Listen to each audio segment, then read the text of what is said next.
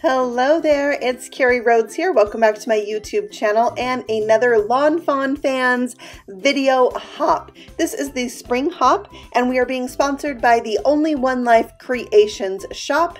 At their shop, they carry a lot of products including Lawn Fawn, and they are sponsoring us and giving away a $50 shopping spree to their shop. So make sure you hop along with us and leave a comment and you will be entered to win. I am featuring the Build-A-Basket Easter die set from Lawn Fawn for today's project. I took the die set and die cut out a ton of pieces in all different colors. And these outside-in stitched scalloped rectangles, 5 of them to be exact. And I also used the brand new Perfectly Plaid paper. I picked 4 of the patterns from that pack and 1 from the original. This one right here, I cut with my paper cutter some rectangles that measured 4 by 2 3/4, so they fit right inside that stitched line. I'll glue all of those down, and then I'm going to use the grassy border die to die cut a 3-inch strip of grass for each of these banner pieces, and I'm going to glue them right above that stitched line. And then I have 5 pieces to create an Easter banner. I'm going to stack all of them up and use my Crop-A-Dile to punch a hole in the corner. This way I can do all 5 at once. I felt like the smaller side was too small, so I flipped it over and punched out the larger holes. I'm going to set those aside and start building my baskets. So first of all, when you die cut this detailed basket piece, I found it best to run it through my die machine and then back again. So it's running through the machine 2 or even 3 times to really have it die cut out all the intricate little pieces in this piece right here. I am gluing mine tone on tone, so the detailed piece on top of the solid piece. The solid piece has a slit in it, so I was able to slide in the grass just like that, and then I'm going to glue on the handle. So I'm making my baskets all one color, but you could have like a white basket weave on top of a color or a lighter on top of a darker. So many different options with these baskets. Now that I have the baskets assembled, I am going to add a little basket liner and bow to each of them. So I just laid them out so I could figure out what color I liked best with which, because I wanted to have these be like lots of different colors so that, I don't know, it just seemed more festive that way. So the liners are glued down the little scallop piece, and then I'm going to take this bow and use my crease tool to round off those pieces so that they bend easier. I put a glue dot right in the center and then just fold in the edges of the bow. Hold that down with some reverse tweezers so that it really takes hold. Once that's dry, after about a minute, I'll put some glue on the tail and wrap that around. It'll cover up the seam where the 2 bow pieces meet. And then for the tails, I'm going to glue that directly to the handle of my basket. And then to glue the bow piece on, I am going to use a glue dot and liquid glue together because it is an uneven surface. I really like to double up on the adhesive there. I'll repeat that on all the baskets, and you can see that the basket liner and the bow match on all of these baskets. Then I am going to decide which colored eggs I want to go in each basket. So I made sure that I didn't have an egg that was the color of the basket or the color of the liner. And then I just glued them together. So some of them are colored on the top and white on the back. Some of them are solid eggs and some are tone on tone.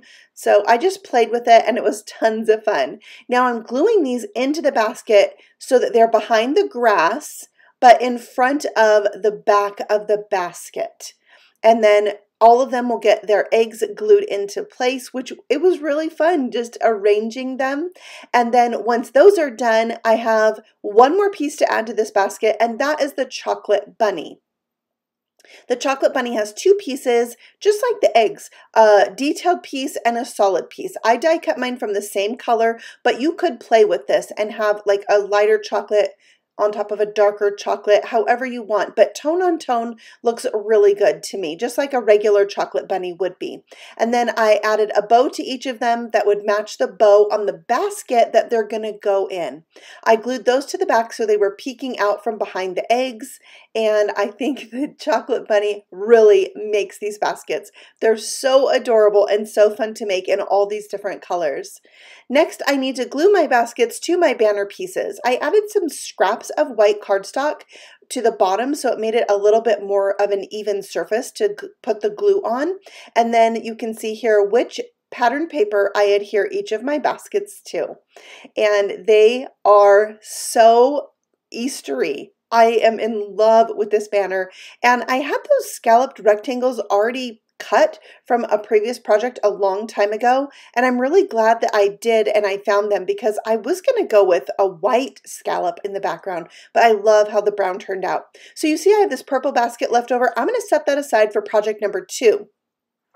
Now I'm just hand writing some little tags that I'm going to attach to the top of the basket. These are all the people in my family, including Toby, who is our dog. He gets his own basket too. I thought it was fun just to personalize these for my family, and that's why there's only 5 pennants in my banner.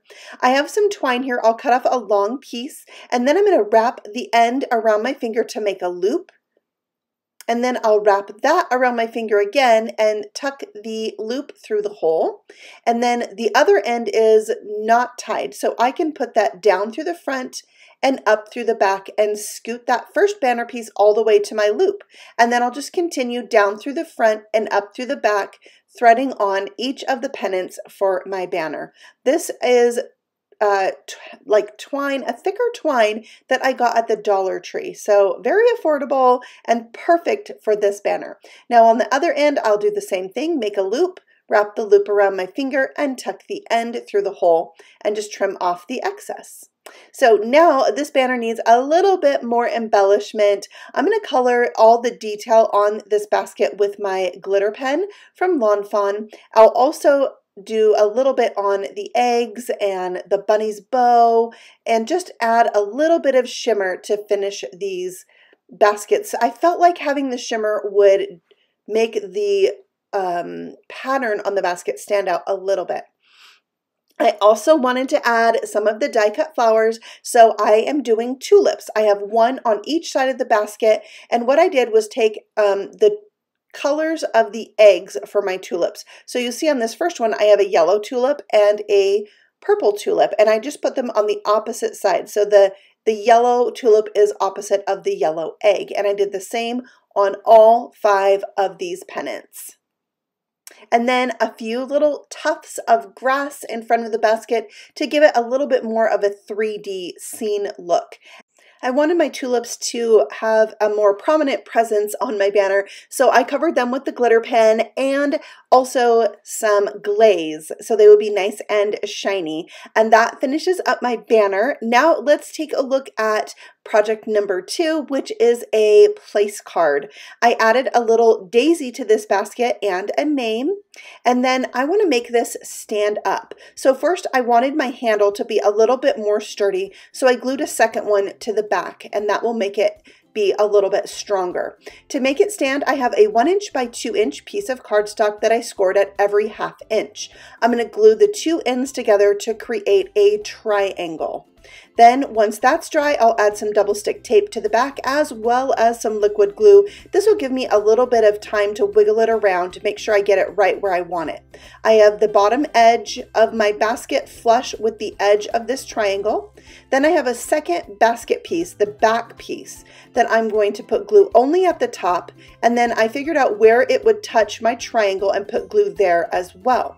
I'm going to hold this in place till it's really dry and make sure that paper is contacting that triangle. And once it's dry, you can see that this stands up, and it is the cutest place card ever. I can see this at my family's Easter table, and I think it'll be so much fun. So there is my banner and place card. I hope that you've enjoyed this video and that you'll take time to hop along and see the 11 other videos featuring Lawn Fawn products from the spring release. The next stop on the hop is linked for you in the description box below, as well as the Only One Life Creations shop, who is sponsoring today's hop with a $50 gift certificate giveaway. And they not only have great prices at their shop, but their proceeds go to help missions in Africa. So you'll be helping a great cause when you shop at their shop. Thank you so much for stopping by, and happy stamping. Bye.